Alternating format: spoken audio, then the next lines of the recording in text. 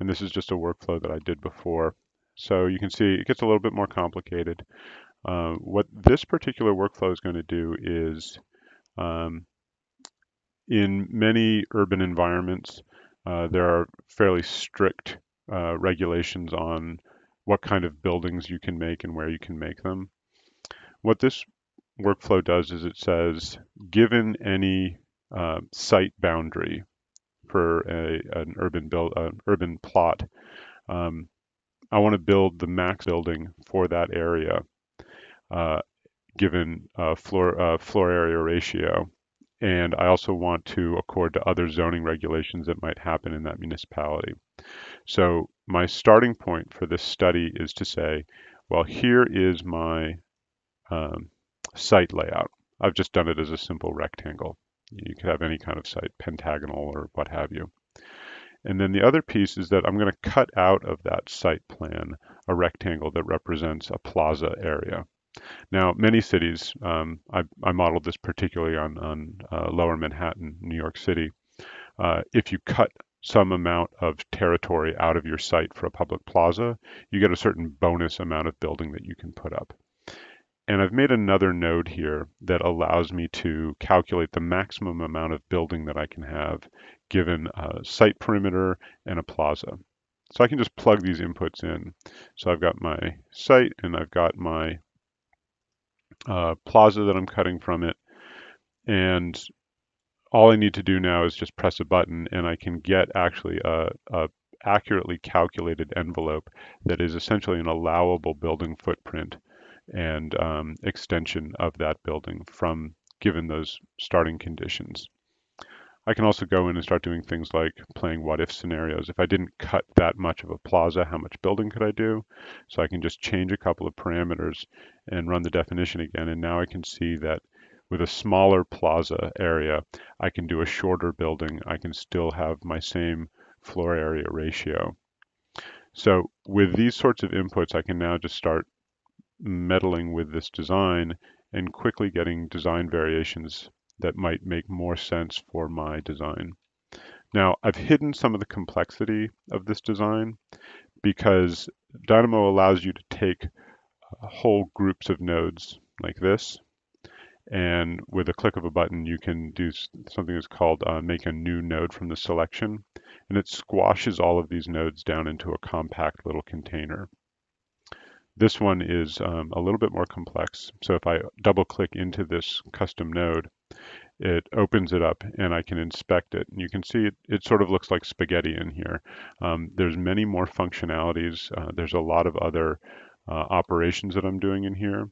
But once I've thought through this process, I can basically make it compact so that I can either share it with other people on my team or I can reuse this in other projects. So the other thing that this allows me to do is now I essentially have I've created a tool for making buildings.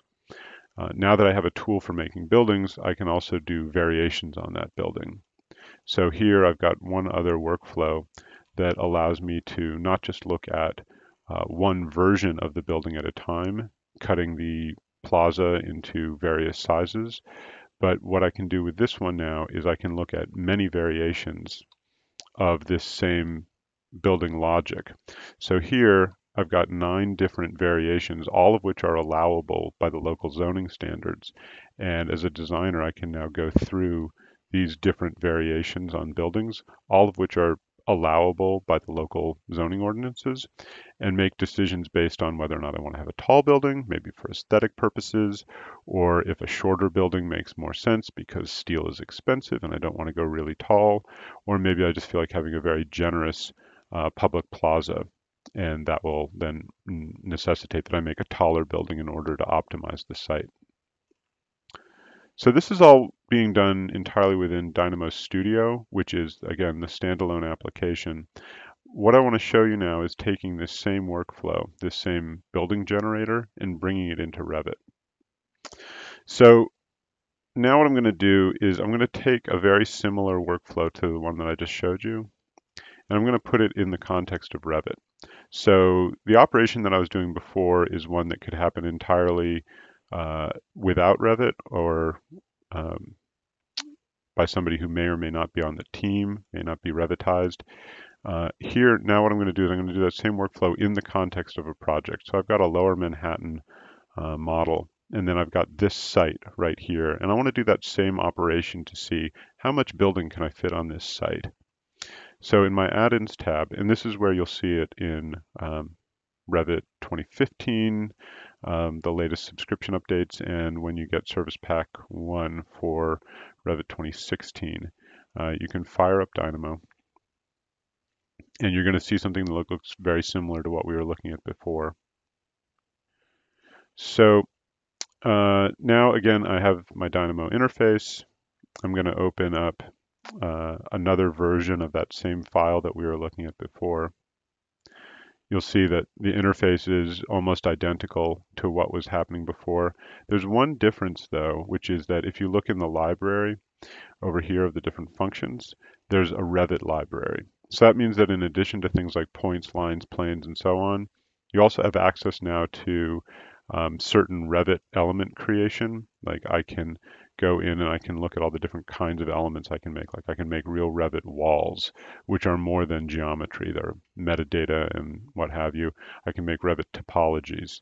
I can move parameters around between families, all sorts of things.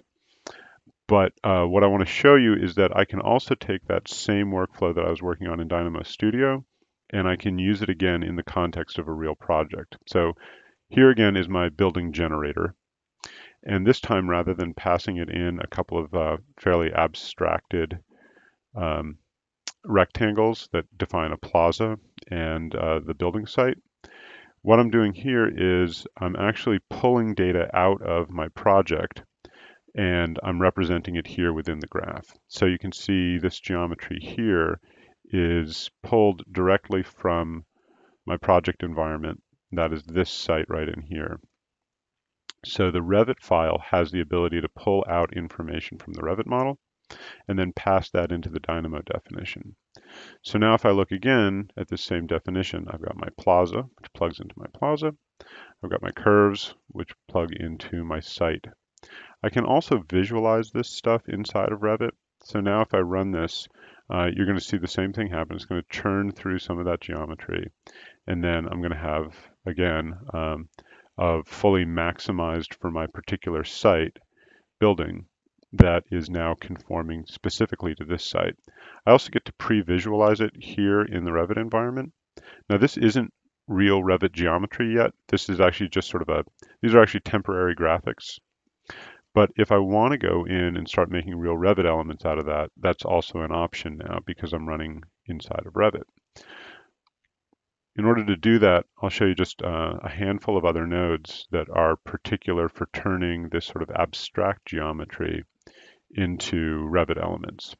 In particular, it's this guy here. There's a node that's called floor by outline, type, and level. So floors need a particular amount of information. They need curves. They need lines.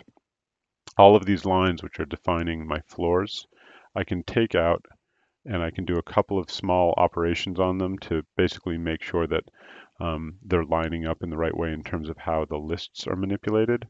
And when I run this definition, what this is going to do is it's going to take those lines and say, now Revit, you go and make floor slabs out of all of those lines. So now if I go in and I look in my project, I've now got real Revit floors instantiated, and they behave like any other floor. I can now pass this file off to other team members who may or may not know anything about Dynamo, and they can now use these floors in their regular workflow. I can go and I can update things in this Dynamo graph, and it'll update these floors. So we can work as a team now. I can keep going with this sort of thing. I can also make walls. So for instance, here I've got another couple of nodes that are specifically used for making walls. Same kind of information. I'm just going to be passing in things like they need to know what level they belong on, and they're going to need to know where they're going to go. They need curve information.